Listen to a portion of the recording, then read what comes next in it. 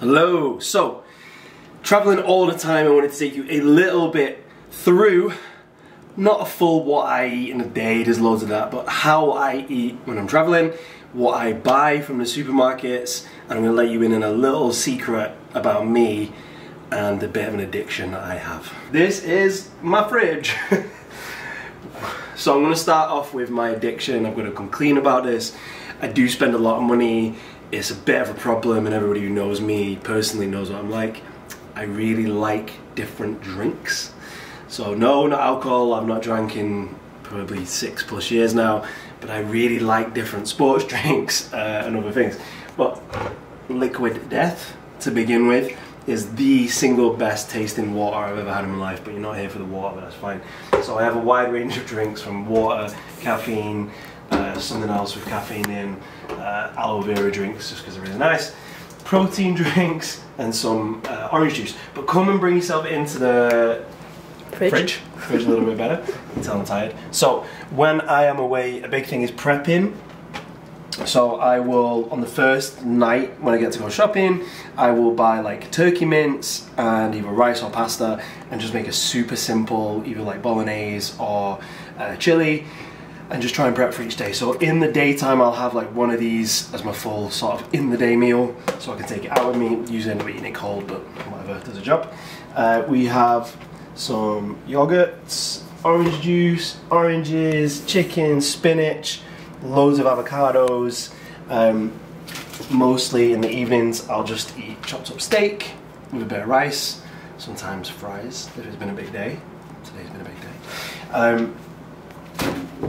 Peppers, things that are just really easy to buy, they're going to be fresh. It's really difficult in other countries sometimes to eat like pre-prepared things, particularly here in the US. There's a lot of ingredients in pre-prepared things, so it's about making something simple. So that's why bolognese, pasta, simple rice, getting really good citrus fruits, bananas, watermelon, stuff like that is really good. But that will keep me going mostly in the daytime, and I'll talk about breakfast in a minute. But my other little habit is frozen stuff. So into the freezer. I just really like frozen watermelon and frozen fruit. Like, let it defrost a little bit, and it's just this really nice frozen snack. I also get these like shaved ice cup things. So before I go to bed, just as like a little treat, it's basically just like an ice lolly, but in a cup. It's really nice. And then again, these, spend way too much money on these. Kodak, whatever. Anyway, they're waffles with protein in them. They are the bomb. I really don't know why they're not in the UK or Europe, because they are absolutely amazing. And actually, I listened to the podcast from the founders of these, and it's a really interesting story, so it makes me like them even more, knowing the story about how they started.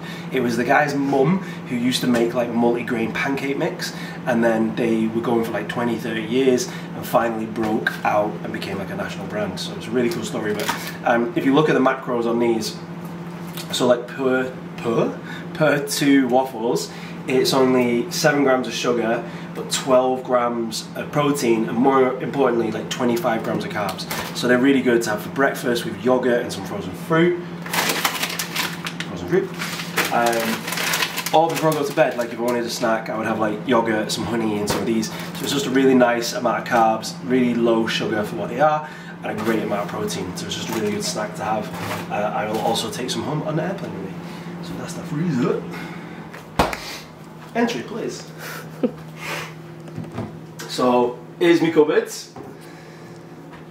Honey, because it's nice. You can put it in porridge, on a bagel. You can put it with the pancakes. You can put it with yogurt, whatever else.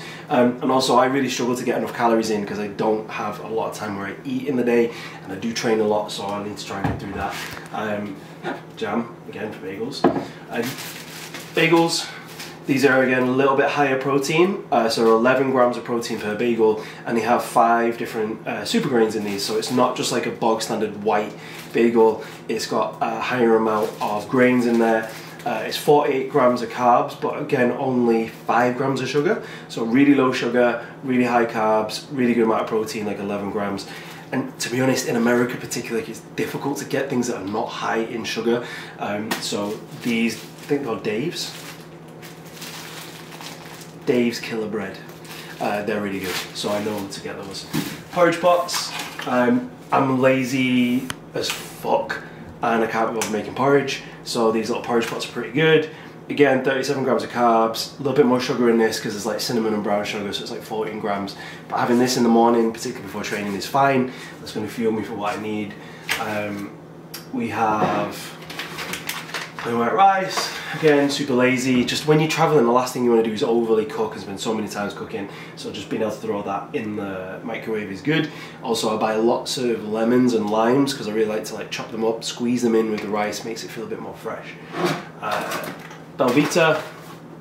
Again, like I live off these things. I'll have like 2 packs a day. Again, reasonably quite high in carbs. Sugars are really low. I mean, there's not a lot of protein in these. They're just biscuits, but they're alright. They're good biscuits. Gummy worms. So again, mid-training sessions when it's like 2-3 hours, chucking some of these in. They're sweets. Like they're sweets. I can't pretend that they're really healthy for you because they're not. They're sweets, but they do a job. Barbecue sauce. That is pretty much it. So I'm really boring. I'll eat kind of the same stuff. I have my little like lunch bag with me everywhere I walk, like a little kid going around my lunch bag. But in the day, I'll start off pretty much with a bagel, porridge, protein bar. I bet the last one would usually be in there. I'll then make sure I have like something just before I'm going to train, so probably a piece of fruit. Then I would have that meal that I showed you that I prepped from the night before. I'd then try and eat probably something else again, so a protein shake and some Belvita, maybe another bagel. Then if I train again, and then in the evening I'm going to make myself, which is probably like rice and steak, and then have ice lolly, maybe some more like protein waffles and a bit of yogurt, especially if I've got a big training day the next day, or if it has been a very stressful day. We're going to go for frites, which is French for fries. But yeah, I like potatoes. I think I'm in America, I should be able to have fries. So now and again, that's okay. But the biggest key thing is trying to not eat out too much when you're over here, particularly when you've travelled 9 hours on a flight. Your stomach balance is all kind of weird. So eating as clean as you can, but making sure that you get plenty of calories in, plenty of carbs, and making sure I'm fueled. So that is what I eat when I'm away. Really boring, really regimented, but also how I buy. So I try and not spend a load of money and I buy simple things that can last me and work through them. Hope you enjoyed it. And I'll do a video to show you what I eat and how I buy stuff when I'm at home.